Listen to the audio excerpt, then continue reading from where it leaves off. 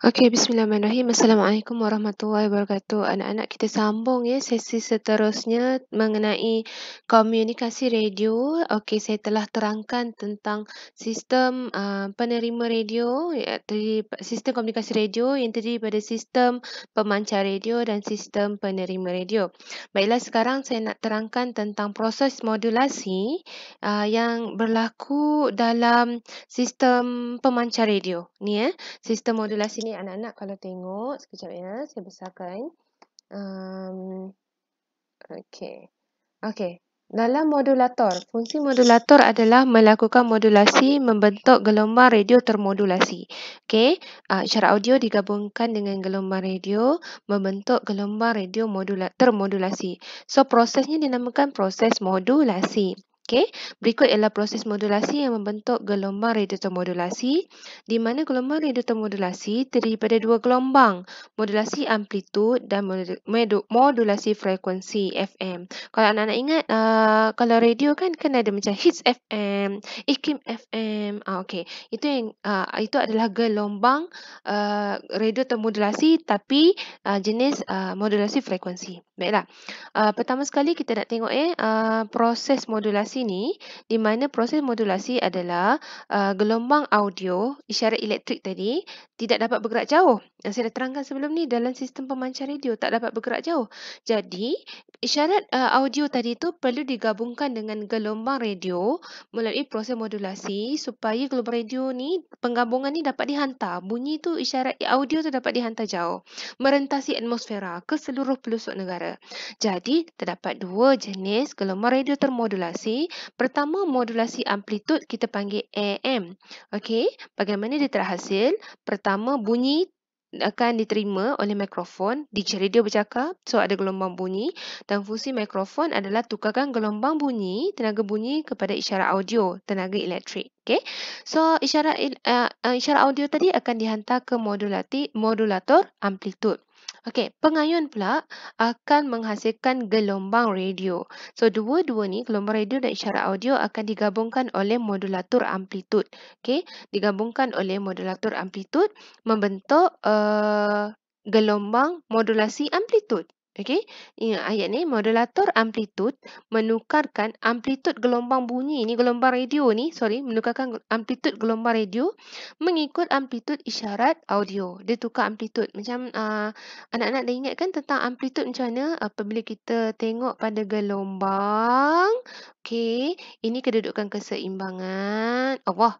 Okey, kedudukan keseimbangan sepatutnya lurus kan? Kedudukan keseimbangan. So amplitud ni antara puncak gelombang dengan apa ni?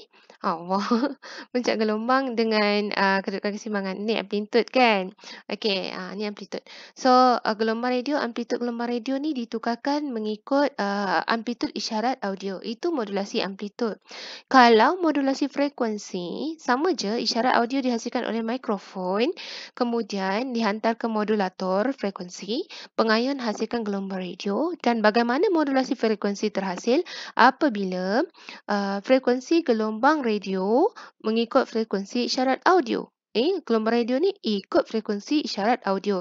Frekuensi, kita ulang kaji balik, frekuensi adalah bilangan gelombang lengkap. Ni satu gelombang lengkap dalam masa 1 saat. Berapa gelombang lengkap dia? Tu kan. Alright.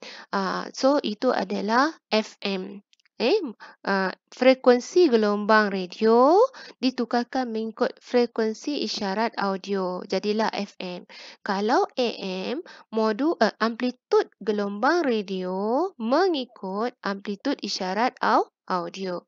Okey, kita padam balik. Alright, sekarang ni kita tengok pula apa perbezaan dia. Perbezaan antara gelombang radio termodulasi amplitud dan juga gelombang radio termodulasi frekuensi. Apa beza dia? Okay, sekarang kita tengok beza dia. Pertama, kalau modulasi amplitud, anak-anak tengok ni. Dia macam bentuk kacang macam ni. Okay, sama-sama besar, sama-sama kecil. Okay, ini adalah gelombang termodulasi amplitud.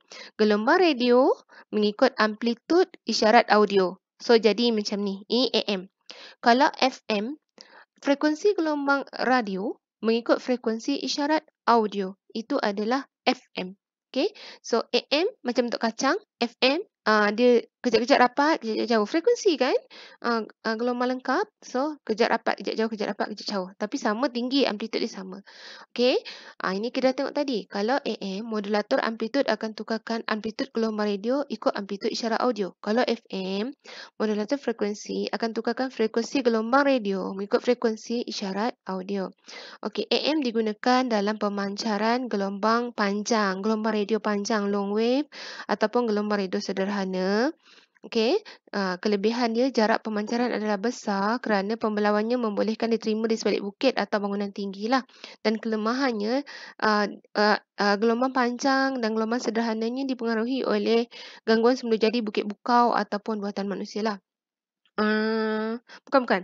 Dipengaruhi oleh gangguan semula jadi hujan dan sebagainya. Maafkan saya. Kemudian kalau FM digunakan untuk siaran radio, televisyen, gelombang mikro berfrekuensi lampau tinggi VHF, UHF, ultra high frequency.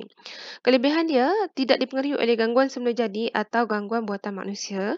Pemancaran dan penerimaannya boleh dibuat melalui satelit. Dan kelemahannya adalah jarak pemancaran adalah kecil kerana dia boleh dihalang oleh bukit dan bangunan tinggi. Itu FM. Okey, itu sahaja anak-anak untuk sesi mengenai gelombang radio termodulasi. Assalamualaikum.